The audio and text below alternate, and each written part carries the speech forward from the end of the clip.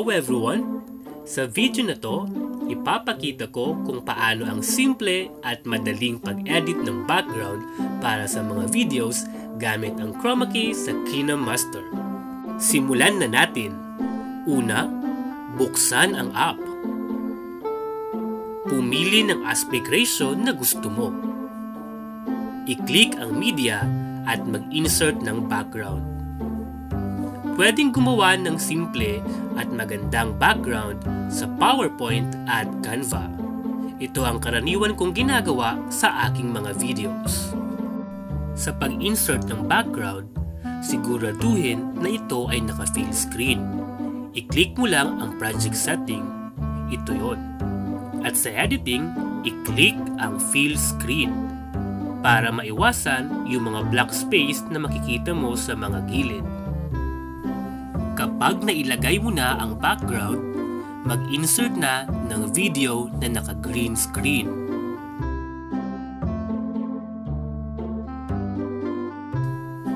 Pag na-insert na ang video, i-crop muna ito at siguraduhin na matanggal ang mga parte na hindi sakop ng green screen mo.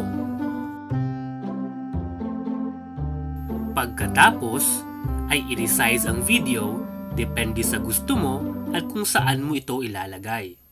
Kung naset na, i-click ang chroma key at i-click ang enable.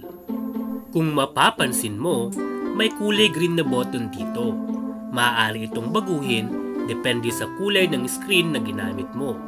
Yes, you can use color other than green, but see to it na hindi ito kakulay ng suot mo o ng buhok mo para di magka-problema. Pero para sa akin, mas mainam gamitin ang green. Sa chroma key, usually ay di ko ginagalaw ang mga buttons na to. Diretso ako sa detail curve. Itong sa left side ay para sa background at itong sa right side naman ay para sa image. Ayan, okay na. Napalitan na natin ang background.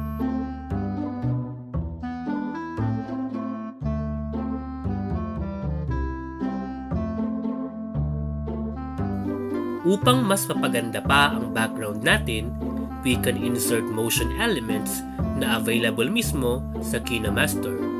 Punta tayo sa Asset Store. Remember, dapat may internet connection ka para ma-download mo ang mga magugustuhan mong motion elements. I-click tong overlay button. Then dito sa abstract, pumili ka ng gusto mong motion elements, then download.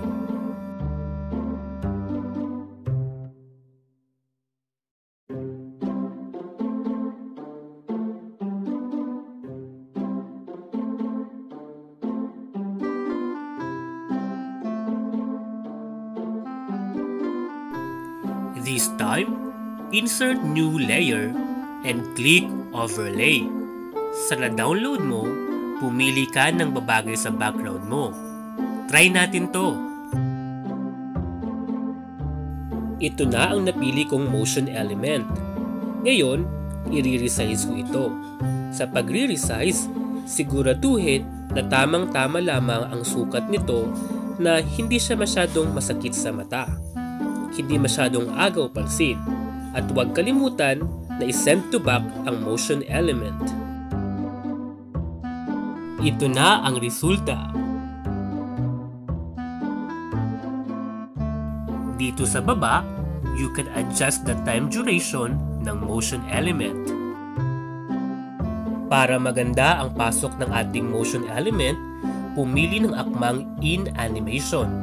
Para sa aking napiling motion element, fade ang aking gagamitin.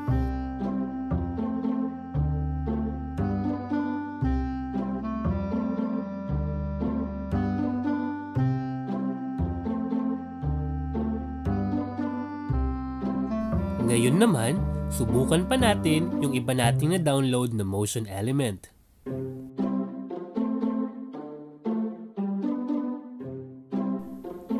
Subukan natin to.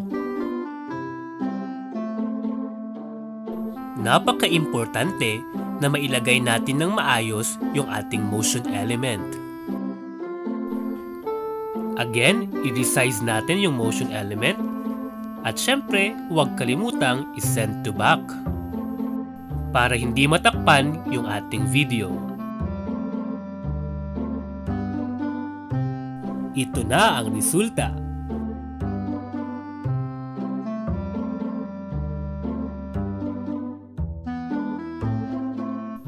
Kung gusto mo naman na parang nagpapalit-palit ang color ng background mo, pwede mo tong gawin. Insert new layer, then click media, tapos background. Mga solid or plain colors lang ito. Pwede mo rin itong palitan. I-click lang ang button na ito and choose the color of your choice. I-duplicate natin to. I-click lang ang tatlong tuldok dito sa left side. Then change again the color.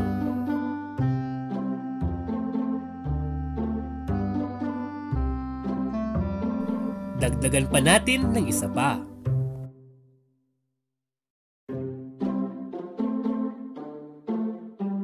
Pakatandaan na sa pagpili ng kulay, dapat yung hindi masakit sa mata.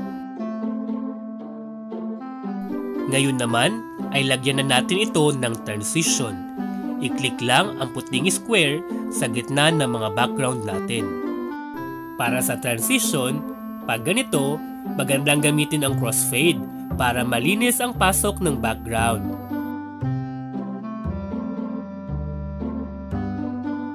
Pwede mong i-adjust ang duration ng ating transition. I-adjust lang natin yung ating motion element. Ayan, tapos na. Tingnan natin ang resulta.